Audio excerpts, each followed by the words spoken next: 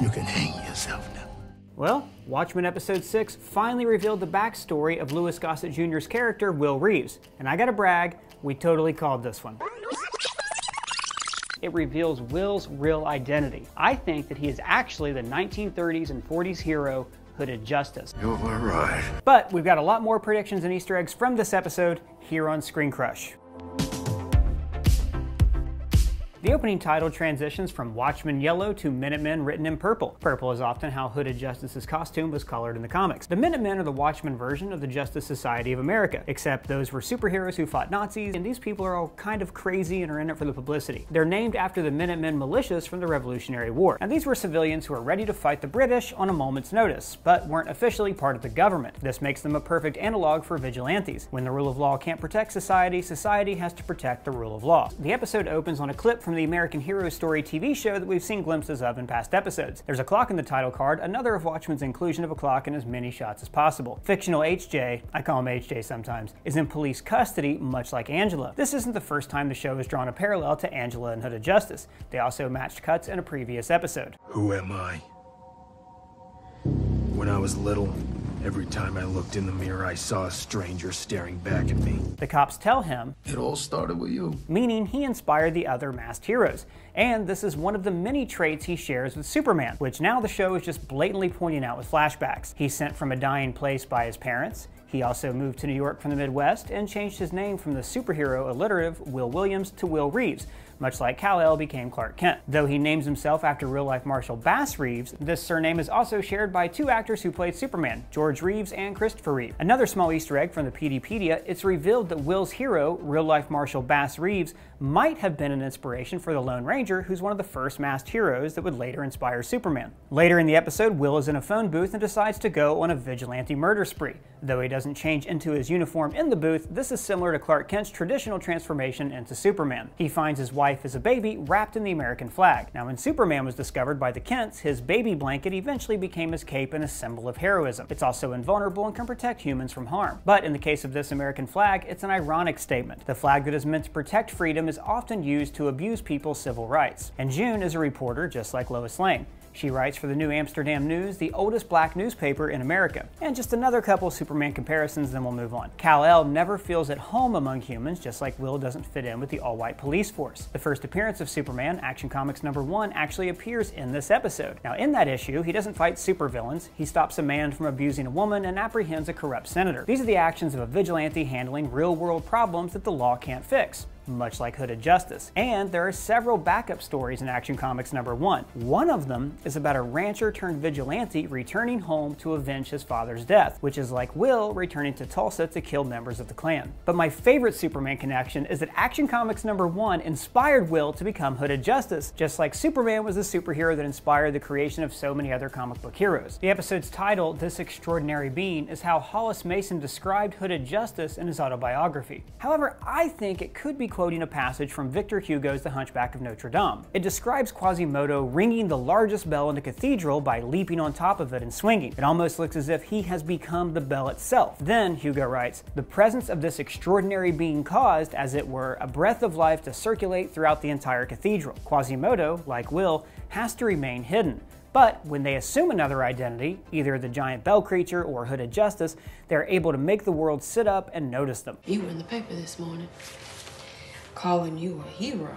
Anyways, back to American Hero Story. It's a parody of Ryan Murphy properties like American Horror Story and American Crime Story.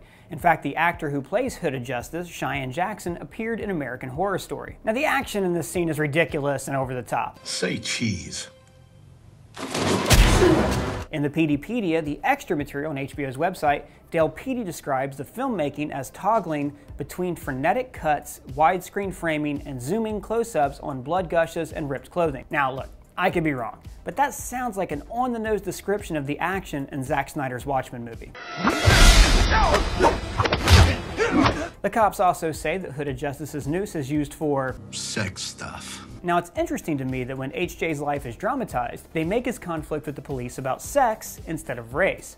and this is partly because racial issues are uncomfortable, but sex scandals get ratings. And there's precedence for this in the comics and in superhero stories in general. Early Wonder Woman stories were filled with bondage and fetish imagery. In general, people in the Watchmen get turned on by dressing up in costumes and beating people up. Hollis Mason even writes that for some people, dressing up in costume did have its, quote, more libidinous elements. Also in the comics, Dan Dryberg can only get an erection after becoming a superhero again. Nelson and Will have sex with their masks on, just like Petey and Laura did in episode 3. And in the comic, HJ does become sexually aroused when he beats up the comedian. Now the cops mention that the film is... He's got a safe behind the painting of the white horse in his boudoir. Now, a pale horse can refer to the metal band who played in Madison Square Garden when the Squid Monster attacked, the fourth horseman of the apocalypse, or Adrian Veidt's horse. But there's another important white horse with hidden meaning behind it. In episode 2, we see a painting of Judd's called Martial Feats of Comanche Horsemanship. According to the PDpedia, this was a gift from Joe Keene, which is the senator's father or grandfather, to Judd's grandfather. You can infer from the letter that it's a symbol of leadership of the Cyclops. And speaking of the Cyclops symbol, you can also see it in the 7th Cavalry headquarters in the last episode. Will graduates from the police academy in 1938, just like his fellow Minuteman Hollis Mason, the original Night Owl. Mason's badge number in the comics is 142, but I didn't spot him in this episode.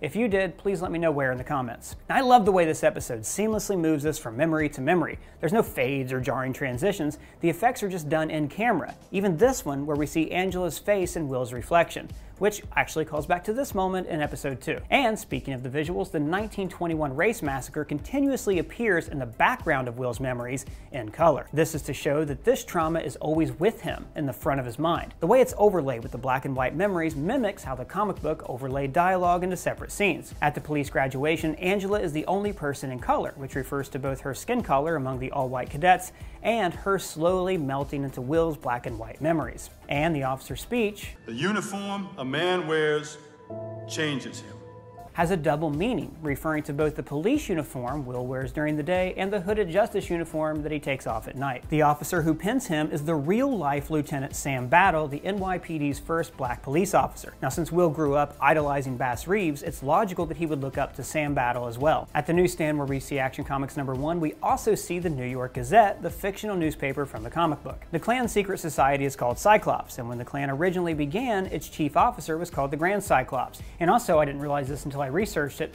that's the reason the Cyclops and O Brother Where Art Thou was a member of the Klan.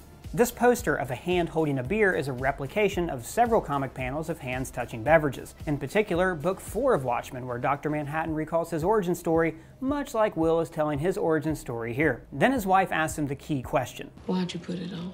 Now in the comics, the reader assumed that Hooded Justice's costume was a nod toward a hangman executing justice that was beyond the law, like we see the townspeople attempt in the movie that opens up the entire series. Since superheroes are a uniquely American invention, they're tied to our perception of Old West vigilante justice. But Will's costume is inspired by the dark side of the American story. And yes, law officers hanged outlaws in the Old West, but there's also a vile history of using lynching to murder innocents and suppress civil rights. And both mob justice and racial lynching were groups or individuals taking justice into their own hands, like superheroes. So keeping the hood and noose is an ironic statement about how he became a superhero and about the way Americans have viewed vigilante justice in the past. His first appearance, stopping a mugging, fits in line with how Hollis Mason described the events in his autobiography, Under the Hood. But the second encounter was very different from the version reported in the papers and that we see on American Hero Story. Rather than stopping a robbery, he was beating up a Klan member and jumped out of the window. Now I assume the reason for this was that they had to hide the Klansman and the secret operation taking place in the rear of the store. So the cover story is that he stopped a robbery and not a Klan meeting. But this is symbolic of how history alters or ignores racial violence,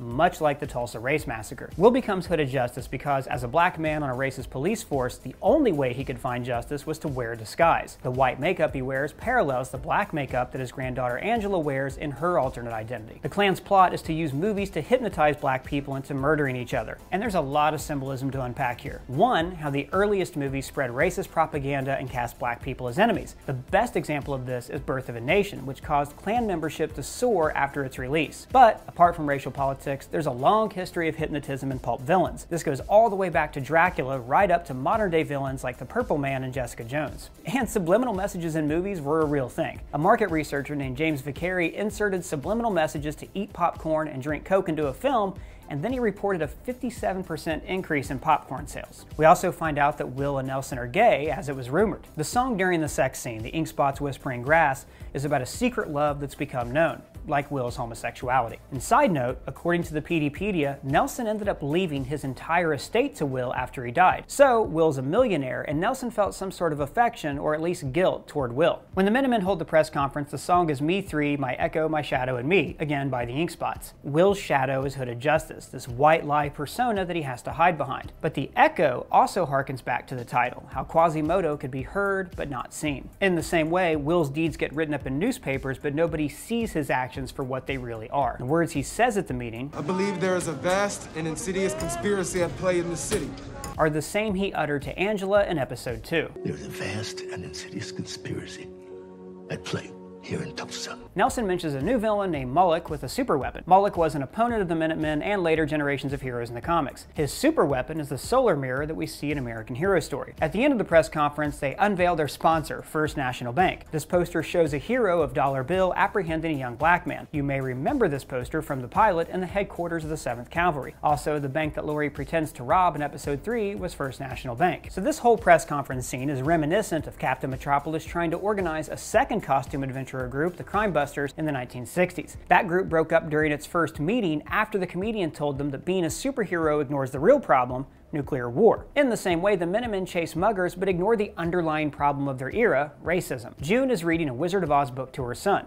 It's called Dorothy and the Wizard of Oz. In that book, Dorothy and the Wizard meet a race of people who eat magic fruit to turn invisible so they can avoid being eaten by bears. This is similar to Will, keeping his identity a secret to avoid being killed by the Klan. The film playing in the theater is The Secret Life of Walter Mitty, the 1947 version. It's about an office worker who fantasizes about a more adventurous life. Now this, again, is similar to Will, who lives a fantasy life to escape the horror of his actual job. The Klan's plot to subvert film show the medium has two sides. It can inspire violence and hatred, or, as we saw in the first episode, it can inspire law and order. Will obviously studied their projector technology and learned how to make subliminal messages of his own. The flicker even mimics the light of a film projector. So, over the years, he's still been fighting the Klan, just with hypnotism, not his fists. I'm wondering if his hypnotism technology had something to do with Adrian Veidt selling his company to Lady True. His son wants to dress up in his dad's uniform, just like Will wore his dad's uniform in episode 2. Except he doesn't want his son to inherit his violent nature. This is unlike Judd, who defends keeping his grandfather's Klan robe. I have a right to keep it.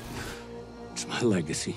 Back in the present, Lady True is reading The Fountainhead by Ayn Rand, founder of the Ayn Rand School for Tots. Now, I haven't read the book, but Rand's work is known for its emphasis on objectivism. Basically, that means that an individual's responsibility is only to themselves and not to others. This should tell you a lot about Lady True's character. Now, if you know more about Ayn Rand and you have some insights into this, please let me know down in the comments. But frankly, South Park warned me off Ayn Rand years ago. I read every last word of this garbage, and because of this piece of I'm never reading again! Smoke and fire are the main visual themes of the episode. The titles transition with a puff of smoke. Will's anger is a metaphorical fire that was first ignited at the race massacre.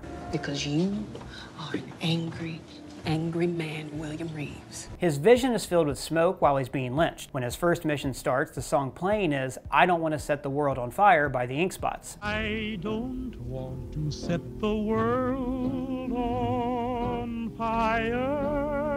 Because at this point, Will doesn't want to burn the whole world down. He's only after a small, specific group of bad people. There's also the idea of smoke and mirrors, like the Klan deceiving people and infiltrating the police. Mirrors appear frequently throughout the episode, as Will has to face what he's becoming. And of course, all of these metaphors culminate in the climax of the episode, when Will sets fire to the Klan's warehouse. The song playing is Smoke Gets in Your Eyes by the Platters. Now, my interpretation of that is that Will has lost sight of who he was. His vision is clouded with smoke. Now, my main criticism of this episode is that Will's wife leaves him. I thought it would help you get rid of this thing you have, but you didn't get rid of it. You just fed it. But we don't see him do anything that monstrous. Executing a warehouse of Klan members who've been slaughtering black people with movie projectors isn't legal. You can kind of argue that it's justified. Now, maybe we should have seen him be angry or violent at home. Just some example of what June was talking about. I mentioned earlier that the real-life Minutemen were formed because the law wasn't enough to protect them. And the same is true for Will Reeves. The police are controlled by white supremacists, so he has to step outside the law to bring justice. This goes against the Bass Reeves film that inspired him as a child, where the hero declared, "No more justice today. Trust in the law." After Will says, Stop in the name of the law! The racist replies, I thought they only said that in the pictures. Illustrating that Will's belief in the law is fantasy, something you can only find in old westerns. But the racist also says, So what is it? Huh? The name of the law. And this is the real question of the show. Who do we trust to police us? Who watches the Watchmen? Now here's my theory for the next few episodes. The Millennium Clock is actually a giant hypnotism machine that's going to brainwash everyone in the United States, or at least share memories of horrible racial trauma with the white population. So what do you think? What are your theories? Tell me down in the comments below, along with your analysis of the show. For Screen Crush, I'm Ryan Airy.